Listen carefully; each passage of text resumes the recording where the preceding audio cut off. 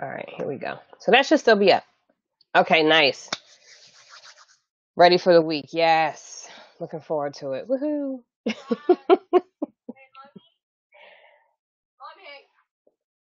Forgive me, I'm at home. So, yeah, you may hear some background sounds.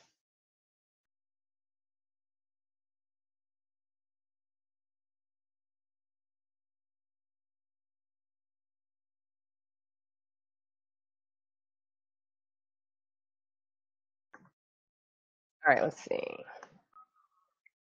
Cool beans. Now, I will make an attempt to share that with you guys. So you can see, and then I'm gonna kind of play around in here. Okay, nice.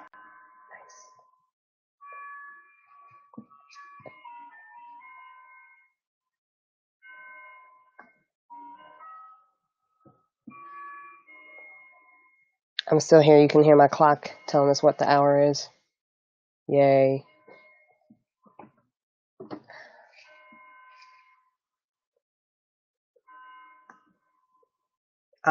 During the actual webinar, as we run through some things, I'll be clicking through a few tabs. I have some presentations up to help me go through some of the information. But during the actual webinar, when I get started, feel free to pop in a question in the Q&A that should be to your left, and I will be checking those intermittently as we go through. So we got about 4 more minutes. Hello and welcome. We're going to get started around 6:05, just to let our newcomers know. I wanted to give everybody a chance. I know there was some tech issues with logging in last week.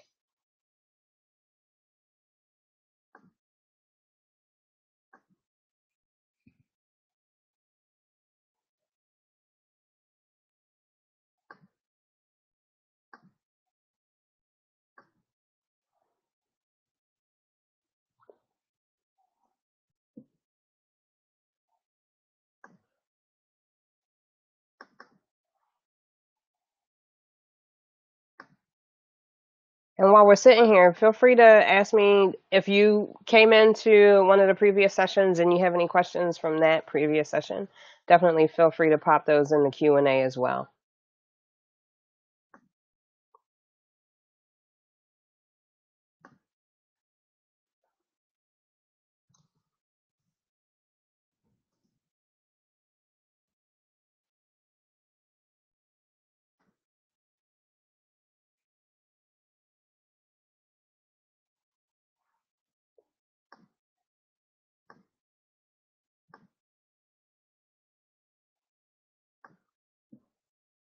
All right, we have 2 more minutes, and then I'm going to get started.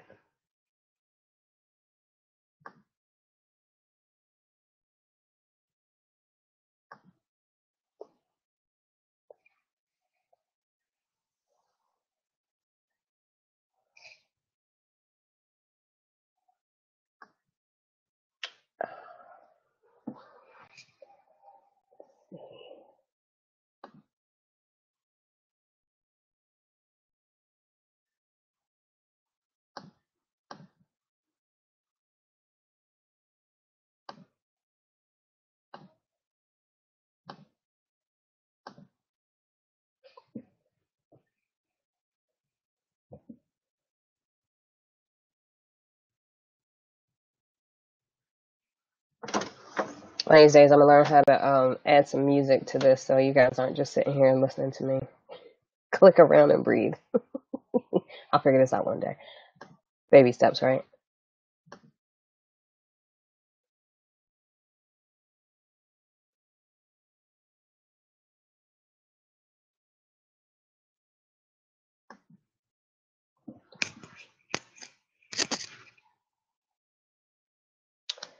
Okay, awesome. I have 6:05, so I'm going to go ahead and get started. Hello, my name is Kiana Brathwaite, and I am doing a webinar series. There's about 4 in the first section that just gets people using their benefits. One thing that I've noticed is that a lot of times folks don't know where to start. So I'm starting from just gathering your resources, getting to know where the stuff is, logging in. Oh, okay. I have a question, so I'll finish the beginning and then I'll read the question and answer it. So just getting started, right? Sometimes that first step is always the hardest step. So gathering your resources, figuring out how to log in, and then making sense of it all is the process that we're working through with the 4 different sessions. Those were the first 2 previous sessions. This session is actually going to answer a question that I get a lot, which is why are my health insurance and why is my health insurance and my benefits so expensive and not so easy to use? So we'll jump into that, but I want to go ahead and answer this question. So one of the attendees has some tests done and they're waiting for results and they want to know why the results take so long. So there's a couple of things that are going on. I'm not sure exactly what test. So I'm going to give a very broad answer to that question. Most of the time when you're going in, like if you go into an outpatient facility or you go into the hospital and you're using their laboratory facilities, there's kind of a hierarchy for when things get run, and there's an expectation and a protocol set. And depending on the severity or urgency of the test, what's going on with the patient and what your patient status is can determine how long it's gonna take for those tests to come back. Also, it also depends on your doc. So if your doc sent the request in, the lab has to process them over a certain amount of time, and then they send the results to your provider so that your provider can take a look at them. And once your provider takes a look at them, then they release them to you. They're finding that they don't necessarily want patients to just blindly like to look at the labs and not know what they're reading or what any of the results mean. So they want to make sure that the providers are at least putting their eyes on the information before the patient's able to access it. So I hope that answered your question. I know that was kind of really broad, but that's usually what's going on. They've set that system up so that the provider is responsible for looking at those lab results before they release them to the patient. All right. So if I didn't answer your question, definitely, or there's more to that you would like to add or ask, go ahead and pop that in. So I'm going to go ahead and get started. So one of the questions that I usually get a lot is, why does my health insurance cost so much? And I wanted to do 2 things today. I'm going to start sharing my screen very shortly. I wanted to go over that first. So we're going to take a quick look at some, and if you cannot see my screen, you should kind of see me waving at you. And now I'm in a Google, I'm doing a Google search. So let's talk about this. If you can see this, I just Googled how much does a CT scan, and that's a CAT scan. How much does a CT scan cost? And it gives you a nice little price range here because we are in a shoppers or consumer society at this point, right? And I didn't do it with health insurance. I just wanted you guys to see raw numbers. So in New York, the average price is between $550 to $1,400. In Philly, it's $525 to $1,350. And then Atlanta, it's $550 to $1,400. And there's a couple more rows, but we'll go with this.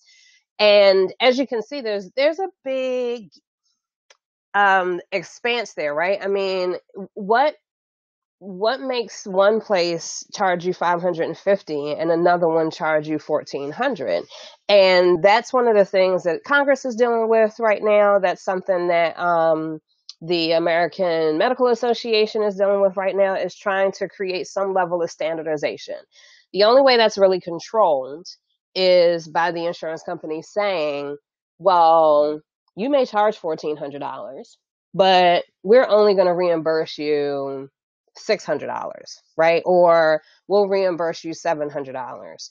And that is cross comparing pretty much any service that's provided within our healthcare system. And if you look across the country, that variation, that gap actually widens. So it could be in a rural area, you can go anywhere from, $1,000 to $5,000. Whereas if you have an urban area that has a lot of different health systems within the area, that gap gets a little smaller.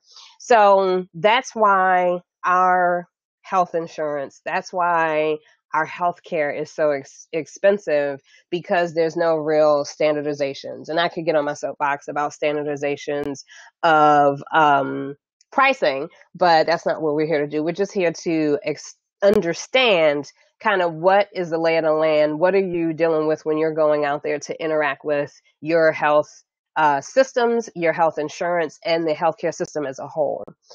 So this is just one of the ideas. And then if we do cost with let's see, cost with Medicare. All right, we'll do cost with Medicare. As you can see, there's a 20% Medicare approved cost for CAT scans and doctor's office visits, and with Part B, that deductible is $185. So Medicare, the CMS, I'm gonna do this in front of you guys because the terminology CMS.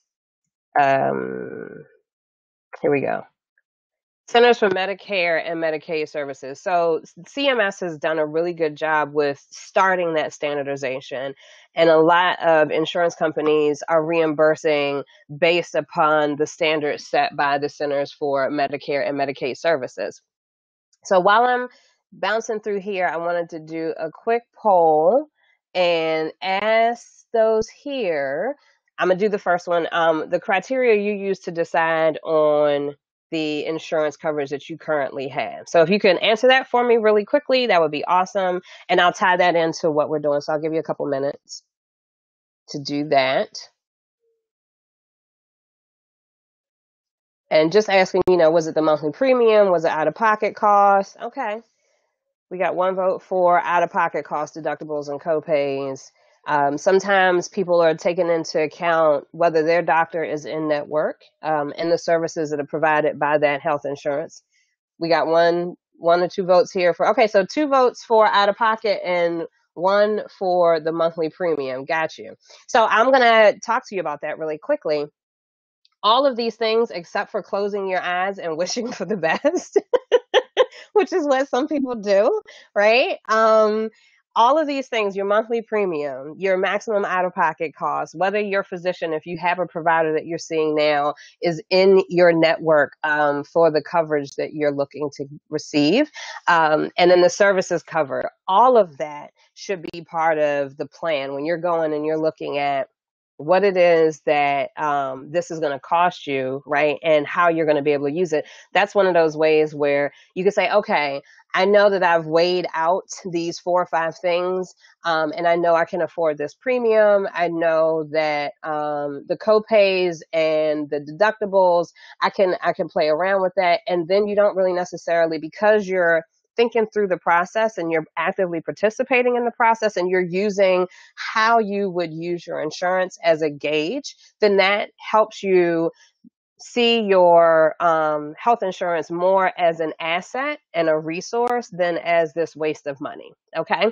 so keep those in mind when open enrollment comes back around.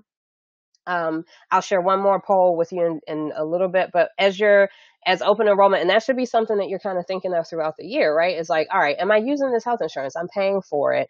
Next week, when I talk about planning and really getting in and using it, I'll talk to you about how much we spent on health insurance last year, and what that meant for us, and how we felt about using it, where we're using it. So we'll get into that, but definitely as you're going throughout the year and you have this coverage, you want to say to yourself, okay, am I using this? Am I utilizing this? Does this feel like a waste? If it feels like a waste, why does it feel like a waste? And let me reevaluate how I'm using it. So I'm going to go back to, I wanted to check something really quickly. So we'll do cost of emergency room. There we go. Now, this actually talks about a typical copay, which is not necessarily, I would like to know more how much an emergency room visit costs. So, okay, here we go. Uninsured patients may pay between $150 and $3,000. And one reason why I am a proponent of insurance is because there's a contract that the providers have with the insurance that they're going to only charge a specific amount. So you're kind of getting, I don't like to use the word discount, but you are kind of getting a discount, or you're getting what I call an incentive, because you're in this whole group that's using this provider. So it's kind of incentivizing you to go to that provider or use that health system. And it's guaranteeing that this is the amount that the max amount that you'll pay. Okay. So again, as you can see, though, that's still a really big gap for people who are uninsured to have to make that decision whether or not they're going to go to the ER. But I wanted to move into just how you can use, and last session I did talk about this, but how you can use, I'm going to stop sharing really quickly because I have to come out and go into one of my presentations. How you can use the summary of benefits, they call them summary of services, summary of service benefits coverages. So how you can use those to gauge what if you're getting the max out of your coverages that you or your insurance that you're paying for. So I love these guys because I kind of feel like and please, again, if you can't see my screen, let me know. I'll pop in real quick. I want to give you a minute to let me know if you can't see the screen. But the two little chickies are kind of how I feel about life and insurance, right? And health and all that good stuff. It's like everybody's kind of doing their own thing. Sometimes folks are looking at you sideways. Sometimes you're looking at them sideways. But I'm going to open up here.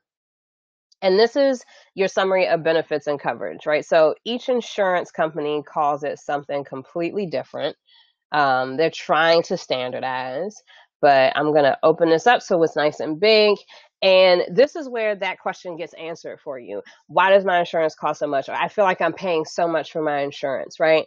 When you get your insurance at the beginning of every year, I always recommend that you take a look at whatever they're calling it, brochure, um, um, package, booklet, whatever. There's some insurance companies offer an interactive service or an interactive summary of benefits where you can go in and you can even kind of like Google search and go, emergency room and see what comes up, or you'll go, doctor's visit and you can see what populates in the search for that particular interactive summary of benefits. But the way that I'd like to use this, and if you can see my mouse, is it breaks down for you, what's your deductible? So what can you expect for you to pay as a deductible before your insurance kicks in at 100%? And here, and this is just one of the examples from healthcare.gov that I was able to borrow. Thank you, healthcare.gov. Woot, woot. For participating providers, and those are just in-network people, and then or in-network providers, providers that have a contract with the insurance company. And then there's non-participating providers. And this is what you can, and those are the people who are outside of the actual network. They do not have a contract with the insurance company. And a lot of times in that instance, you'll have to pay and then be reimbursed. So if you have, that's why I said one of the criteria that you should look for every year if you're looking to upgrade, downgrade, stay the same, is just make sure that your providers are still accepting the insurance coverages that you have, because it can get pretty expensive, right? So for a single person who has insurance and their deductible is $15,000, that's a lot that you would have to. That's a lot of preventative. Actually, there should be some preventative in there, but that's a lot of visits that you would have to have before your insurance was really kicking in to help you offset whatever those out-of-pocket costs are. And even at that point, when you switch into, okay, you've met your deductible and now the insurance is at 100%, and I'm doing air quotes, sometimes that co-insurance kicks in, but that's a whole nother session because that requires a lot of time and some explanations. But just know, this is where you would go to look at, all right, what are my out-of-pocket costs? What kind of co-payments and co-insurance, as I said, the co-payment is what you're responsible for paying the provider, right? What was contracted and agreed upon that would be your immediate out-of-pocket costs when you're going to the provider. And then the co-insurance really kicks in with what are you carrying, what weight or how are you coming to the table and meeting your insurance company. So yes, you're paying the premium. Yes, you're paying the copay, but you're also responsible for a portion of whatever that contracted amount was that was agreed upon by the insurance company and the provider. So that's where the co-insurance comes from. And then it talks about, your out-of-pocket limits. So these are the numbers that hopefully you'll have access to before you're able to choose, or you have to choose your plan.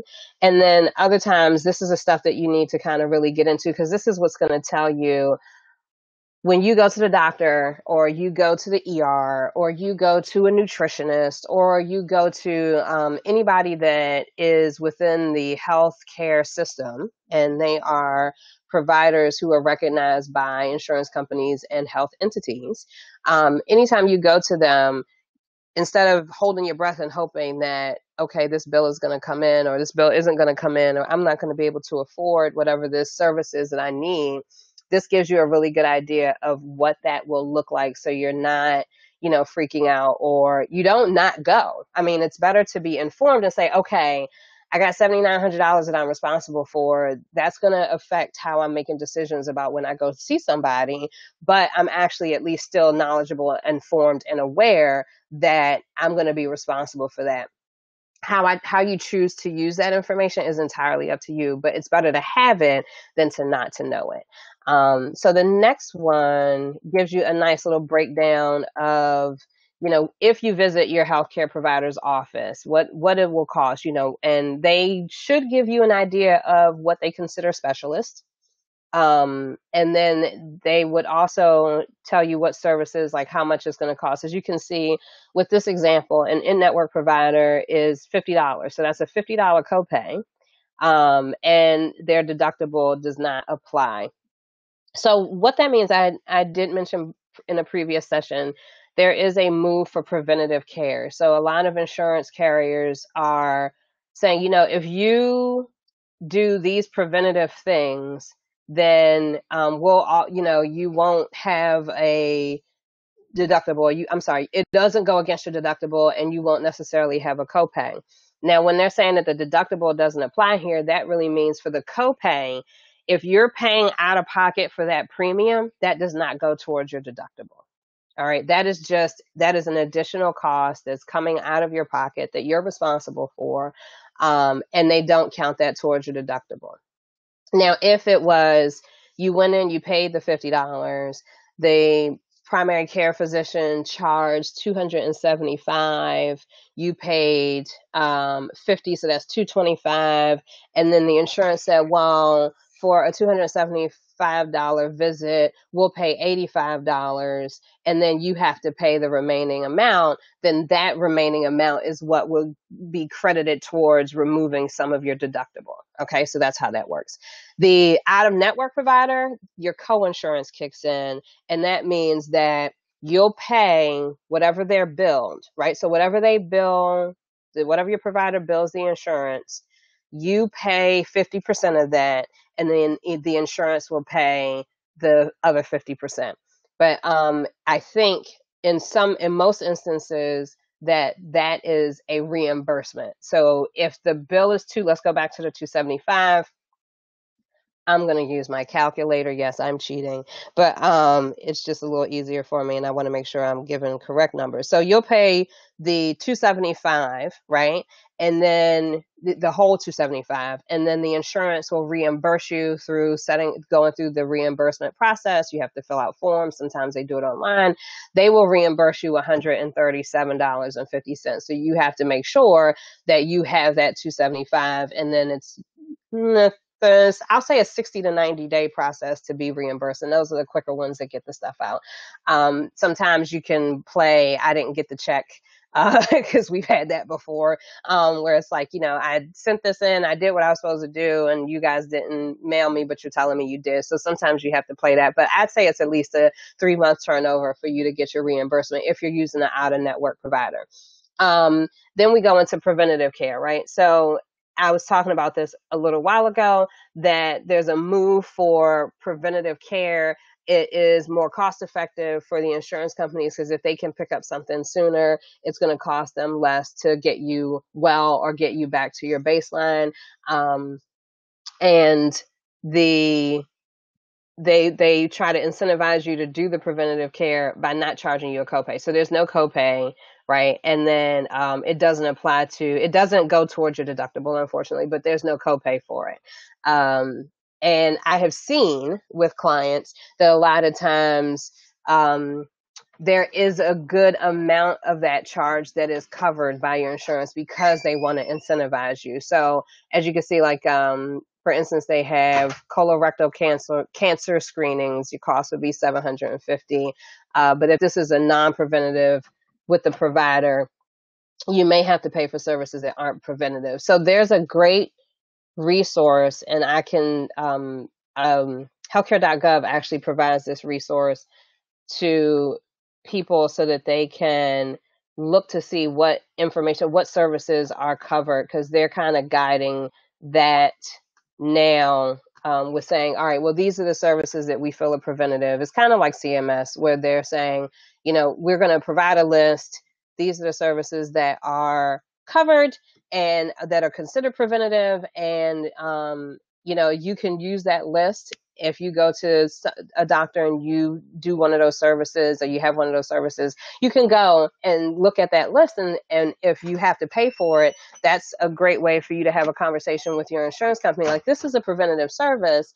I don't understand why I'm paying for this. And it's also a great way for you to have a conversation with your physician's office, because I went in for my annual for my OBGYN last year, and they charged me a copay, and I should have known better, but you forget things. So I actually went and looked for something for a client and was like, wait a minute, that was a preventative service.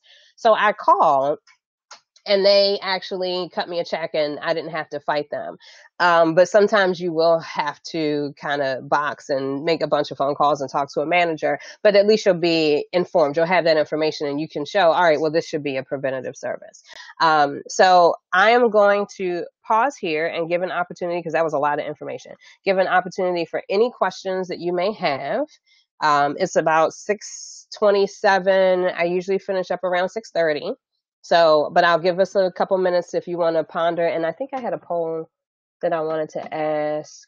Um, so at the end of this, now that we've gone over this information, while you're kind of thinking about any questions you may have, I'll also share this poll. So do you feel, now that you have gone through kind of what things cost, why there's such a big gap and disparity, and how you can use the resources that your insurance company provides you to figure out costs, do you now feel that you pay too much for your health insurance? I would love to get your input and feedback on that. So I just popped up a poll there.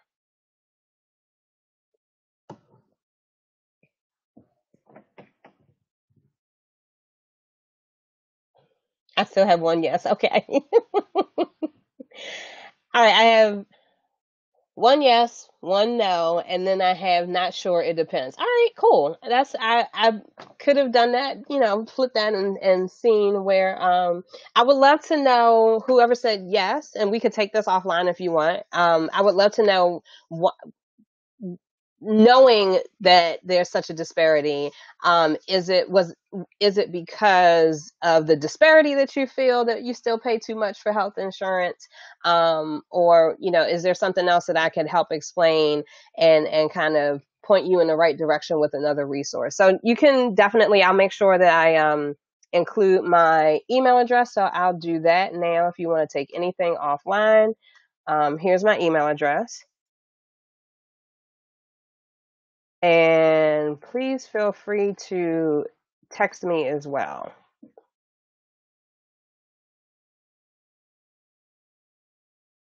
All right, and there they are if you have any questions.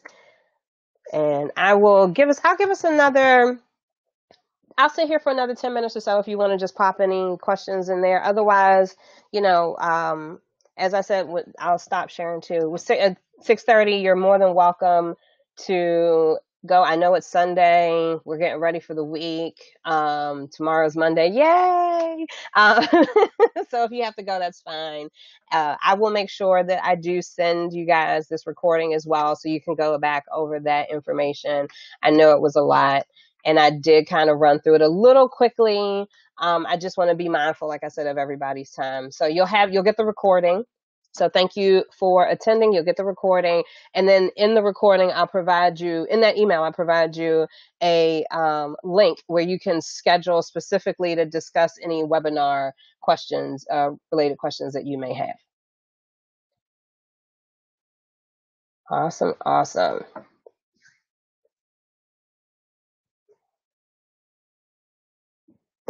Nice, finish at 6:30. Woohoo! I like being on time.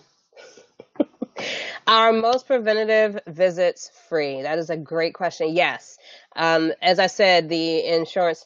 Oh, you're welcome. You're welcome. The insurance companies are really trying to. I'm trying to put this.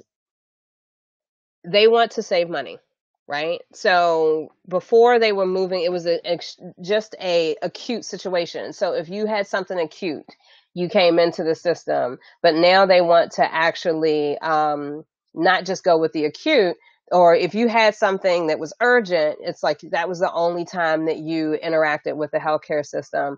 Now they want to actually get you to seeing your providers on a regular basis. They want to get you, get a baseline as to where your blood sugar is, where's your blood pressure.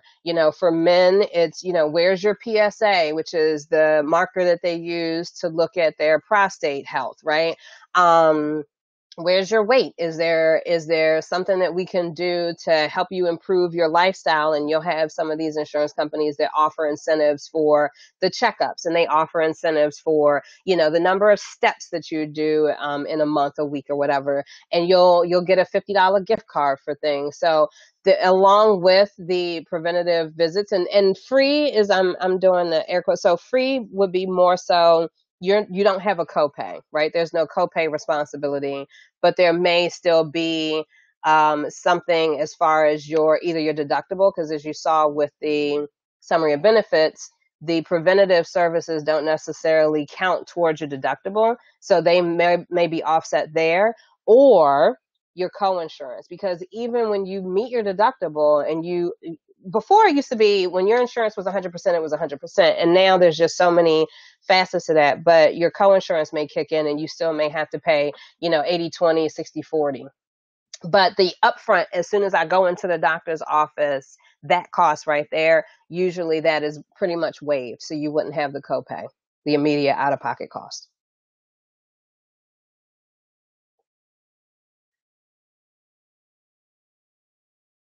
Any other questions? That was an awesome question.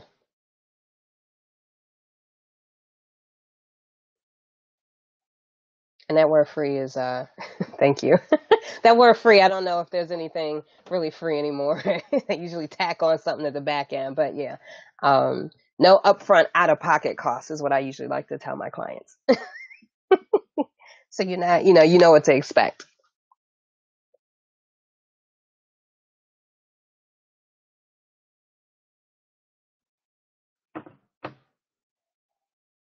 All right. And did everybody get the email? If you did not, just let me know it didn't come through, because I have your email address and I can send my information to you.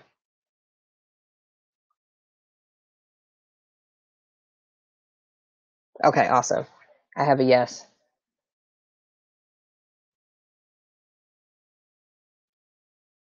Cool. While everybody's thinking, next week we will be doing this. I'll be doing the fourth of the one of the installments for this session. Just getting up, just getting started is pretty much the theme for this one, and it is always helpful. So the homework for the first two sessions was to log into your portal so that you could go in and have any questions, and I can answer those questions. We could possibly share screens or what have you. Oh, yes, the terminology update. You're welcome. Um, Next week we'll be talking about, so we've gone into our resources, we've logged into our portal, hopefully wink wink, and now we've looked at the summary of benefits. We have a better understanding of what things cost, why they cost what they cost, and then what our coverages are. Next week I'll actually start the planning process, right? So it's kind of building on all of the other foundational things, and we'll start talking about, looking for a provider. As in one of the sessions, I noticed when I went through that we had nutrition benefits, so we got to see the nutritionist about 6 times a year, no cost to us, and that benefit has actually, they didn't re-up that benefit for 2020. So I want to go in and actually just start planning, right? So and I'll share my screen one more time just so you can kind of have an idea, something to look forward to. I'll take the summary of benefits like we have here, and I'm going to open this up a little bit, and I'll say, okay, so let's take, for instance, we have a deductible, right? We have a deductible. We'll use the individual, which would be $5,500. How do we plan to meet that deductible? What would that look like, right? And then we'll take a look at what the healthcare.gov site recommends as preventative care, and start that process to begin to really understand, okay, this is my deductible. This is what my copay is going to look like. How do I plan that out? Can I schedule, my primary care in March? And then I know that that's going to be $35 and $250. So I'm looking at $300, and only the $250 goes towards my $5,500 deductible. Now I know that I've reduced that a little bit. So my next step, depending on your health status or what you're trying to do, maintain or improve your health, really walk you through that process of how to plan that out, what that could look like. So that's my plan for what we're going to work on and what we're going to do next week. So it would be really awesome if you guys came and I know we are all crazy busy, and I don't want you to write it out or anything. Just have an idea, so I can do some case studies and really help you figure this out, so you'll have some notes and you can have a plan in place once you're done, how you're going to meet the deductible, how you're going to be able to afford to take care of your health, those kinds of things, so that you have a plan. And if you have a plan, you're in a better position. And if you have an understanding, you're definitely in a better position as well. All right. So it was wonderful, wonderful having everybody.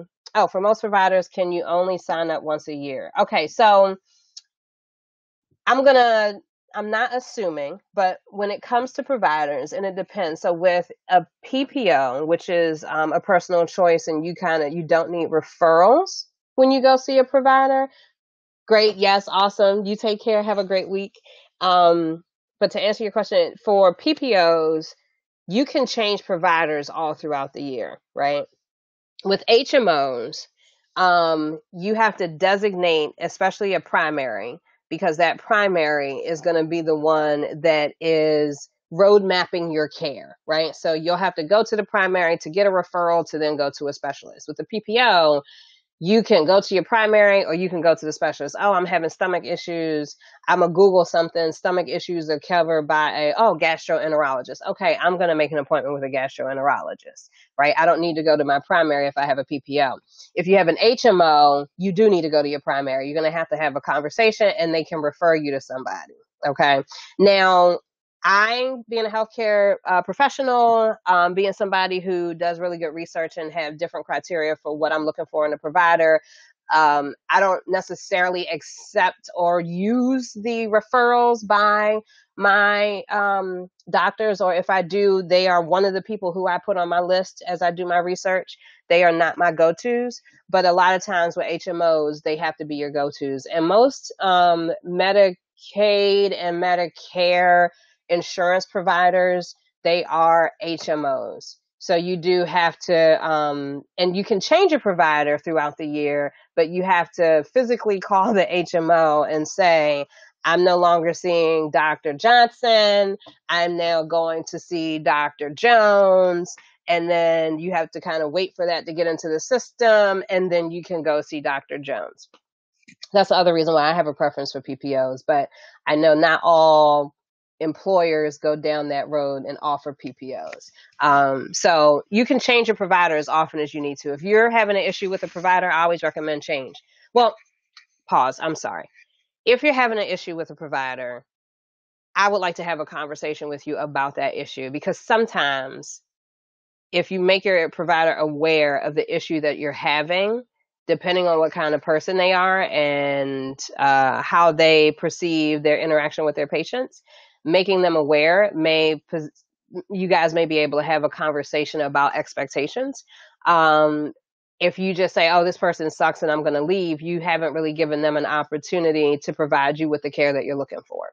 So I like to answer those. I like to kind of delve a little more deeper before I say just leave them. But if you're having horrible experiences with them and their office staff, especially their office staff, I've left providers because I love the provider, but their office staff just couldn't get it together. And those were the frontline people, and I had to deal with them all the time, and I was just too frustrated and stressed out. So I was like, all right, deuces, I'm going to go look for somebody else. I hope that answered your question about the once a year. And it is 6:40. Oh my gosh. I'm not going to hold you guys any longer. Have a wonderful, wonderful, wonderful week. I look forward to seeing you guys next week. I'll send out the recording. If you have any questions, you have my email. You can definitely text me and I will get back to you. All right. Thanks for coming. I really appreciate everything. You guys were awesome. Great. I'm glad I answered your question. Take care. I'll see you next week. Bye.